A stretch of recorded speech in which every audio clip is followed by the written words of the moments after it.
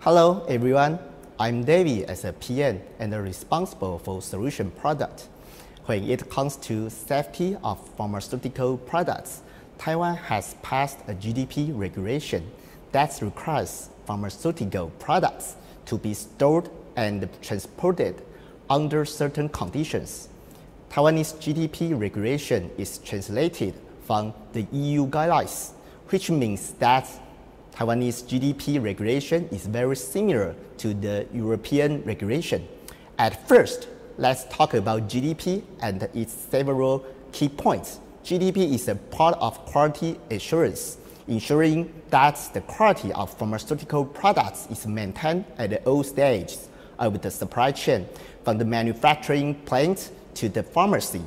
The first feature is to be able to monitor temperature and humidity. Second, the equipment must be able to be calibrated. That is to say, the simpler the equipment disassembly and the calibration, the better. Third, when the temperature exceeds the standard, the system needs to give alarm.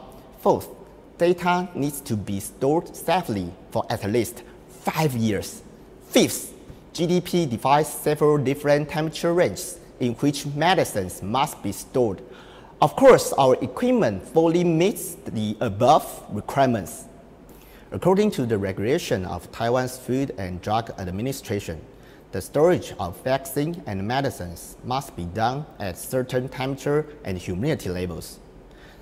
The error margin for temperature is plus or minus 0.5 degree, and for humidity is 5%.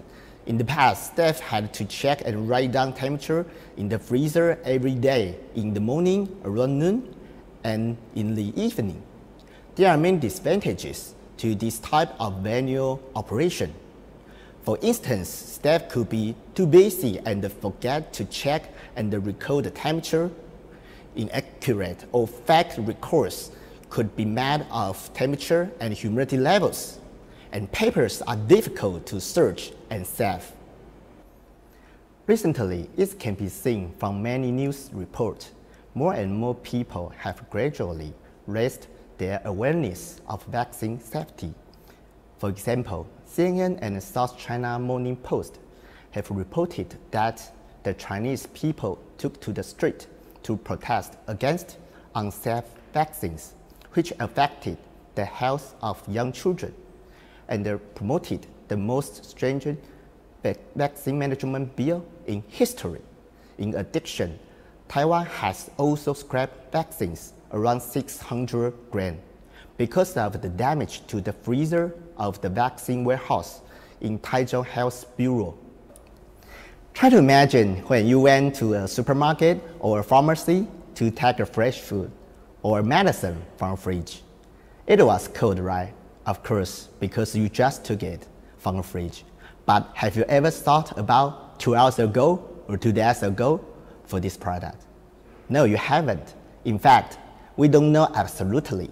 I think even the store owner doesn't know as well. So what we want to deliver is the concept of seamless cold chain management, from the factory to freight, warehouse, store, and hospital.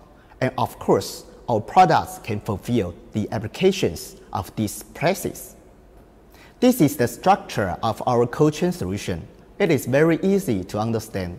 We only have one sensor in this solution, and this sensor will send the data to the gateway by LoRa in real time. And the gateway will pass the data to the cloud by internet in real time. And the manager can receive the notifications and monitor the whole cold chain situation through a browser or a mobile app in real time. This is the kernel of the solution. Check 120, a wireless temperature and humidity sensor. The first feature is to have a battery inside. This battery is very special and it can work in a cold environment for a long time. If you set every 10 minutes to record data and send the data to the gateway by LoRa, this battery can work in a frozen area for at least 1 year. Second, this sensor has two communications, LoRa and NFC. LoRa is a long range and low power consumption communication. Its radiation can pass through a concrete wall or some metals, the data will not only to be sent out by LoRa but also recorded in the sensor. So you can just use a device to download the data by NFC communication. Third, this is a temperature and humidity sensor. Why humidity? Because we know that some products also care about humidity, like wine or coffee. And the last feature, this sensor is an industrial product, IP65 and 4 feet drop resistance. Our sensor is very easy for installation. There is a bracket behind the sensor, and this bracket itself is a magnet, so you can fix the sensor on the inside of the fridge. If you are worried about stability, you can choose to stick by 3M adhesive tape or screws.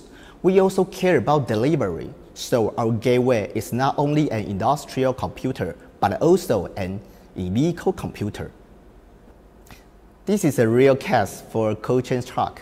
We put several sensors in this container because this space can be divided into 3 temperature areas, and every area needs to be sensed by at least 1 sensor.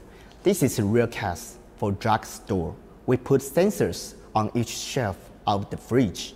The staff can access related data through NFC function from a handheld device, which automatically uploads the records to a cloud platform. This is a real case for blood donation bus. They installed our sensor and in-vehicle gateway. The blood donation bus in this project was initially equipped with wire sensors, which were calibrated at least once a year. However, the cables for the sensors are hidden in the bus's interlayers, making calibration extremely troublesome. By using our Check 120, their installation can be very easy.